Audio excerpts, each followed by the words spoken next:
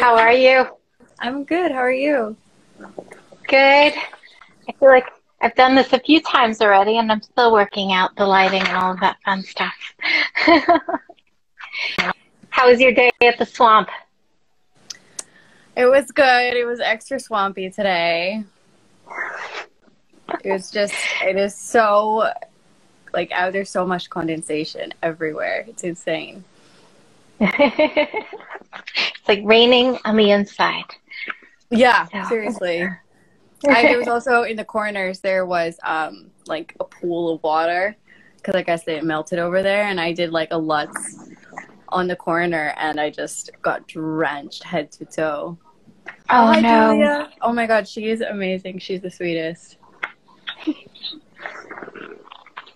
All right. So looks like everyone is joining us. So it's pretty exciting. So, when I was doing research for the questions to ask you, of course, I went to Wikipedia, so anyone can get all the information there. But it's a different thing to hear you tell it and hear your memories. So thank you for doing this with us. I am. Oh my gosh, I'm seeing a bunch of people I know. It's awesome. Donovan is here. Okay. Sorry, I'll stay focused. No, it's okay. Yeah. It is fun. And it's hard to look at you and look down there. So what was your first introduction to figure skating and how old were you? So I was 4 years old, and basically I got invited by a school friend to a birthday party that was at an ice rink. And my dad took me. My dad is a big skier, and he took me, and I just loved it. And I wasn't very good at other sports. My parents put me in everything. Because I'm Brazilian, they put me in soccer, and I scored a goal into my own team's goal, and they were just like, all right, this isn't it for you. And so I just stuck with skating. I went from group lessons to private lessons. How long did you stay in group lessons? Like, when did you make that switch? I want to say I got all my snowplow Sam badges. So I want to say at least for a year, and then we switched to private lessons. Okay. And this was for those that don't know, and including myself, I'm assuming that this is in Virginia. Or this is in Georgia, actually. I was born there, and then me and my mom, we lived in Brazil for 2 years, and then we moved back to Georgia, and then we moved to Virginia. Okay. So the cooler in Alpharetta, Georgia? Yeah, actually, yeah, that's where I used to skate. Okay. There's a big community there that they do a lot of ice dance socials and stuff. So, yeah. So, and you represent Brazil. I know I'm going off track a little bit myself, but you represent Brazil because of your family, right? Even though you were born in America, you lived in Brazil for 2 years, and then you came back and you were able to get dual citizenship. So actually, my mom had me and my sister naturalized when we were born, right when we were a baby. My mom got us naturalized because she's a Brazilian, she was born in Brazil, and it's kind of like here, if you have a parent born in Brazil, you can get citizenship for your kid. Yeah, I am an Italian citizen as well, so I get that. So was there a specific moment or competition where you realized this was something you wanted to pursue seriously? You switched to privates, and then what happened? So basically, once I started to get my more advanced jumps, me and my mom had always talked about me representing Brazil since I was a kid because they'd never had a figure skater at the Olympic Games before. And so as soon as I started to get some of my more serious jumps, then we talked to my coach and we reached out to the Brazilian Federation, and they reviewed kind of the videos that we sent them, and they decided to send me to my first competition. Was it Junior World in 2010, so it was a long time ago. Wow. And then, but you did more local competitions before that, and went through the whole USFSA testing system, or not? I did go through the testing system. I went all the way through senior in my freestyle, and then on junior, for the moves in the field. Okay. And then sorry, I just and then you're Brazilians here. Go for it. Oi, Go todos. for it. Está falando inglês. Eu vou fazer live em português muito certo. So, I just want to say I'll do a live in Portuguese at some point. I mean, for me, it's fine if you do bilingual. Portuguese, Italian, French, and just Latin based is all kind of similar. Yeah, it would be fun. I can't ask you in Portuguese because that would not be good. So, in the 2013-2014 season, you earned a spot at the 2014 Sochi Olympics, making you the first lady skater to ever represent Brazil.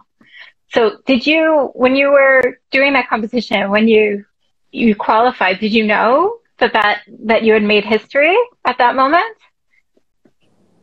Yeah, it was so the Brazilian community, they're just incredibly supportive, and I just knew it was so big for not only Brazil, but just for all of Central and South America, because I feel like one of the most underrepresented demographics in figure skating is the Latin community. And I thought it was so good to like get them on the world map and to maybe inspire more kids coming out of Brazil and the rest of South and Central America to get into skating. So did that add pressure to you and your training? Yeah, for sure. Yeah, it did. It did add a lot of pressure, but I knew one way or another it was going to be, just even going to the qualifiers was a big deal for Brazil. And if you want to repeat what you said in Portuguese, like at any time, go for it. I'll do like a summary at the end. Okay. So, and did your training change? Like, so you had your coach at this point it was, where were you for your Olympic training? I was in Virginia. I was with Andrei Krugov at the time. And yeah, so unfortunately, like after I qualified for the Olympics in 2013, I fractured my tibia. So that took some time off of training, and I was not, just being totally frank, I was not nearly as prepared as I should have been going into Sochi, but I learned lessons going forward, and I think that helped my future competitions and the next Olympics too. Yeah, and then I assume that you were it was an entire experience going to your first Olympics too. Mm-hmm. Yeah, I thought I was so grown I turned 18 at the games actually, and looking back it was all so new to me. It was a brand new experience. Wow. And then you earned the first gold medal for a Brazilian skater in an international competition in 2017. So that was also a big moment for Brazil and representing as a ladies figure skater. And then you qualified for a return to the Olympic stage in 2018 and made history again, because the 2018 Olympics was very different, right? Like if you want to jump in there and talk about that short program, I actually dragged my husband to the bar, and it was like a total dive bar. I think they had like hockey going on or something. And I said, guys, you need to put on figure skating. And they turned all the TVs onto you and your short program. So what was that? And it was a gorgeous skate. Thank you so much. Oh yeah, no problem. I thought it was fun. Like everybody was into it too. I'm like, yeah, she trains on my rink. Yeah, thank you. Oh, that's so sweet of you. And how was that short program for you? You were like, this is my second time here. And how did you do? Well, that was since Sochi didn't go very well, I felt like I had a lot to prove to myself for South Korea, and so I trained so hard before Korea, and I think I was just more mature, and I knew what to expect because I'd been through it once before. And I really just tried to shut everything out and just, you know, tried to be in my own world and just pretend like it was practice. And you had a coaching change too. You moved as well. So, so now you're preparing for the next competitive season and with a possible third trip to the Olympics. So, and I'm sure your training has been very different this time too, between the pandemic and not having accessibility to rinks. So how did you keep up with your training when the rinks were shut down? So basically, through Krigor, which is, you know, Kristen and Igor's company and who Rosalia is helping run, I was doing a lot of classes through Krigor Studio, like the online classes, and I recommend them to everybody. They're amazing. And I was just, you know, to be honest, I didn't even know what the future of my career was going to be in 2020. So I really wasn't skating very much. I thought that was the end. I thought I was going to finish that year because everything seemed so uncertain. But I was going to the gym, I was lifting weights, and I was doing the classes online. And that's how I kind of, maintained some physical shape during 2021, which is really hard. And I want to say hi to Oi, Nachi, meu primos. I want to say hi to my cousins. They're in the chat from Brazil. But yeah, it was very difficult. And I imagine a lot of athletes really struggle during that time because, you know, unfortunately skating isn't something you can do at home. You know, you have to go to a facility. And at the time we were very uncertain as to how Corona was going to affect us. So a lot of people didn't go. Right. And you taught some classes for Krigor Studio as well. Which is fun. They were, fun and hard workouts. I tried it. And then too, I think you did some inline, I think I saw you rollerblading around or something. What was that like, switching to wheels? Or have you done wheels before? I don't have a pair of like rollerblades that are meant for you know, like patina sanji rodas, which is like skating on the street. Like I kind of have these janky roller skates I got at like some like Dick's Sporting Goods in Colorado one year. But I just for fun, just to try to like wake up those muscles, I was trying to rollerblade a little bit, just to use those same, you know, stroking muscles, you know. Yeah.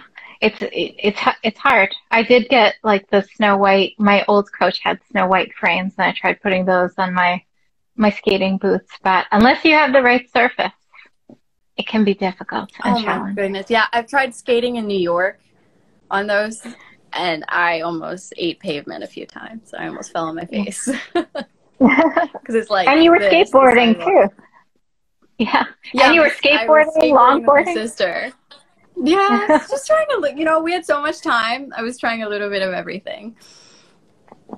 But always gliding forward. So your current coaching. Oh, and Kailani's here too? Yeah. Yeah. Well, Kailani did a class. That was the class that I tried, the one that the two of you did together. There were a lot of that was super fun. She's like one of my closest friends. So like we were able to do that together, and that was really fun. So your current coaching team, Kristen and Igor, Krigor Studio. I know you were working with a Russian coach before. You know, now Kristen is in the mix and not technically a Russian coach. But do you see any difference between their approaches in coaching? Because do you work with Kristen and Igor? I'm assuming that you do. Yeah. I work a lot with both, and I think you know, it's good to have two different perspectives, because I do think there's a difference between American training versus Russian training. And someone just said Kristen's basically Russian. Yeah, I think she's been around them for so long that she's adapted a lot of their, you know, philosophies. So I think I think, yeah, having a good mix between, I think it's good to work with a lot of coaches anyway, just so you can get a different eye. So like if you're not able to do something successfully, someone else can come in and give you a fresh perspective. And I'm working with also a Roman at the rink for jumps right now, and he's been great. Yeah, Roman Seraph, right? He's also one of those more traditional Russian coaches where it's just go, go, go. Yeah, for sure. But sometimes you need that. And sometimes I'm like that with my friends, like my non-skating friends, and I like give them like really harsh, and they're like, oh my gosh, like you're around Russians too much. They're like, chill out a little bit. I teach piano. I think everyone tells me I'm too nice, so I must not be the Russian style. I know that you have done some coaching as well while you're training. How do you think your experiences with all styles of coaching influence the way you coach? I definitely think, you know, working with Kristen and Igor and like my coaches in the past, I've taken little bits and pieces that I enjoyed from working with each of them into my own training style. And I like to push my students to the best that I know that they can do, and without trying to make them feel, you know, trying to like keep them confident, but still pushing them beyond where they think they can go. I'll be handing over my daughter to you shortly. I would love to. What? They're so sweet. What has been the most inspirational moment that you have experienced as either a figure skating student or in competition?